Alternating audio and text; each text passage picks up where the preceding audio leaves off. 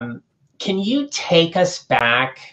And I don't even want to say it's taking us back to last year, because maybe it's a little bit further than that. But you are part of a very distinguished group that gets to hold the honor of being Rookie of the Year, and being Rookie of the Year on a pro tour. So what was that whole journey like for you in terms of not only setting the goal and preparing for it, but ultimately achieving it? Oh my goodness. You know, it was tear-jerking at first, because when they were announcing, and I get goosebumps thinking about all of the previous winners. Oh my gosh. And to have me be in that realm, like you said, it's wow. I set the goal probably in 2015, 16, you know, when it first started. I thought, what if that could be me? What if, you know, I could go out and compete the whole time? Could I actually compete against these girls? They're good. They're really good. And then I saw the criteria that you had to compete in 7 or less events. Maybe it might have been 8 or less. And I was on the cusp. I think because with the U.S. Women's Open, and I'd made a TV show at one of the, I bowled like 3 or 4 previous U.S. Women's Open. That was practically the only tournament that I did bowl. And then when I was on hiatus from working because I was Canadian and, you know, the government was running my life, and that's a very long story, so I'm not going to share that now, but I had a period of time, a couple months, where I was able to go out and compete in a couple of the events. So I knew how good these girls, these women, you know, I'm going to call them girls, but they're women. I knew how good these girls were. And I thought, you know, I'm going to go out and compete in the first 4. And if I do well, if I bowl to my potential and my expectations, then I'm going to make enough money, because it is also about sustaining the ability to go out and bowl. I mean, it's not cheap. So if I'm able to at least break even or make some money, I'll go out and compete in the rest of the tour. And after the first 4 events, which I think I made it 3, I'm so bad with stats. I should keep better track and like memorize this stuff. But I think I made 3, you know, top 12 finishes. And I was like, wow, I think I have a chance to go out and do better, you know, in terms of making top 4s and possibly winning. And then when they put out the first rankings for the Rookie of the Year, and I was, you know, in the front, I was like, holy crap, it's gonna happen. and so it is, like you said, it's the power, or like we talked about earlier, it's the power of intention. If I work. Oh, where'd you go? That was really funny. All right, hold on. Let me bring you back up. There we go. All right. Phew. That is hilarious. I swear I didn't touch anything. It's got to be the universe, you know, playing tricks. But anyway, you know what? They were like, Valerie, you're taking too long to answer the question. Hurry up. That's all good. All good. So, you know, to summarize and to really put some emotion behind it, and maybe some steps, and because I work hard, you know, and even Coach Ty Rose, I'm working with him on writing a couple articles, and I used to work with him on Team Canada. He even told me today, like, you work really hard off the lanes, and as much as I don't know, I feel like I never give myself credit for that. I always have like the next task that I'm working on. And I really try maybe I need to sit more in with realizing that I work really hard, and it was just hard work pays off. Yeah. You know, I can't say that it was a fluke. I worked my tail off. And to get yourself to that point, there's such a big piece of it, is that where, you know, that opportunity is there for you, right? We're not entitled to anything, okay? But when we get to create these opportunities, and more importantly, it's about welcoming them, right? I talk so much about these 6 strategies for how we show up. The W is welcoming new opportunities. And when we open our mind and our heart and our soul to these kind of opportunities, these things get to present themselves to us, not because we're entitled to them, but because of the intentions we set in order to make those things happen.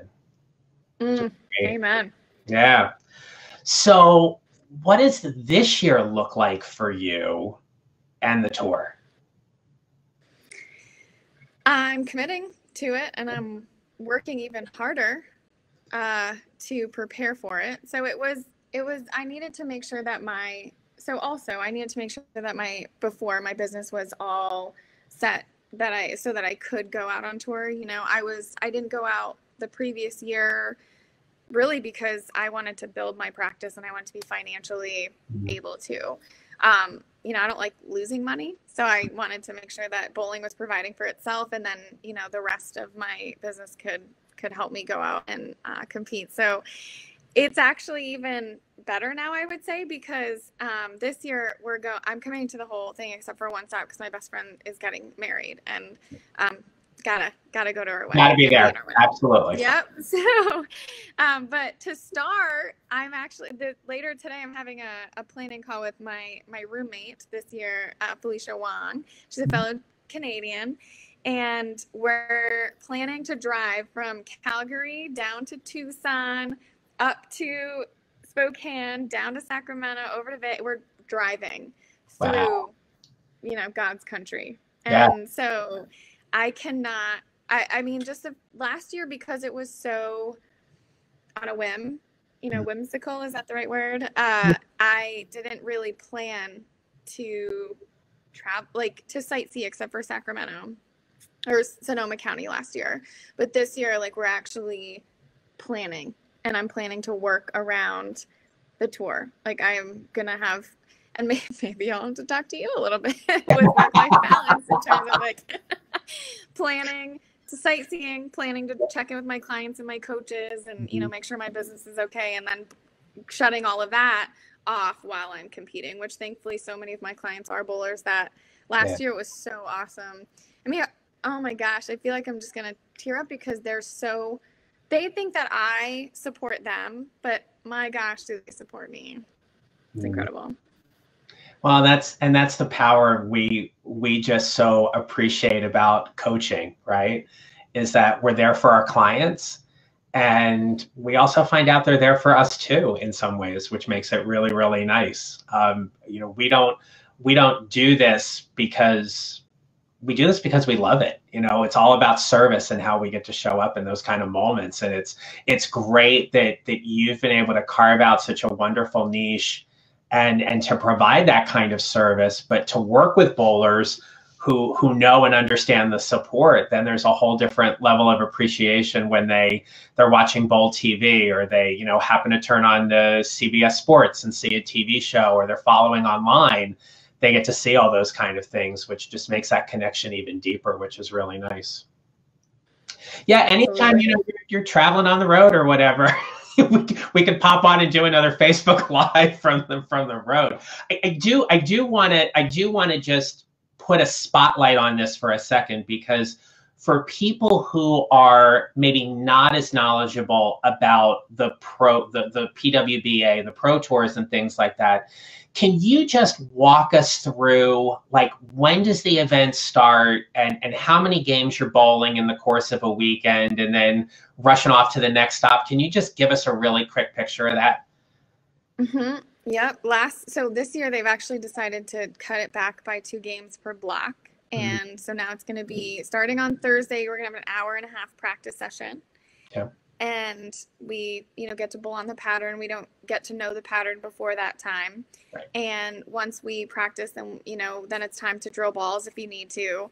The next morning, you know, it's an early-ish morning start. I don't actually know what time it's going to start, but, you know, last year it was 9, 10 o'clock in the morning. We would bowl 8 games, but now we're going to bowl 6 games, break for a little bit, 6 more, and then they make the cut to the top 32, and you bowl 6 more games, and then they cut to the top 12. You bowl, I believe it's 6 more games, and then cut to the top 4, and then there's a, you know, either Bowl TV or CBS Sports final.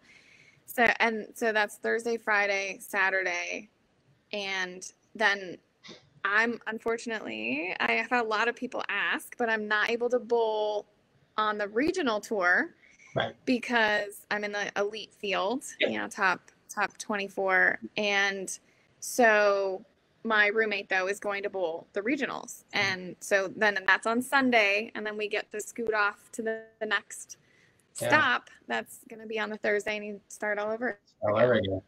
And so point being made here, Valerie, is that if you're bowling the main event and you make it through all the rounds and you're seated third or fourth for the show and you run the step ladder, if I did my math right, it's 27 games over the course of 2 days, not counting the practice you had on Thursday or any of the practice balls you had in between leading up to the blocks and things like that, correct?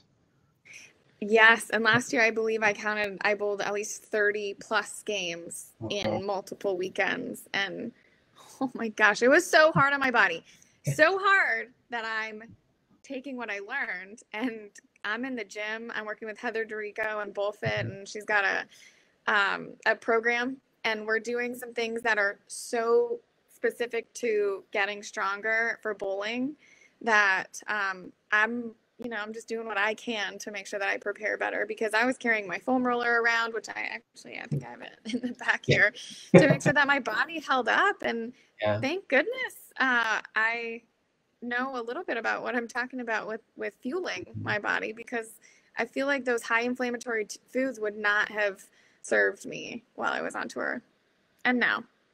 Yeah, no, absolutely. I mean, that's why you're an athlete, right? And we don't diminish that in any way, shape, or form, right? So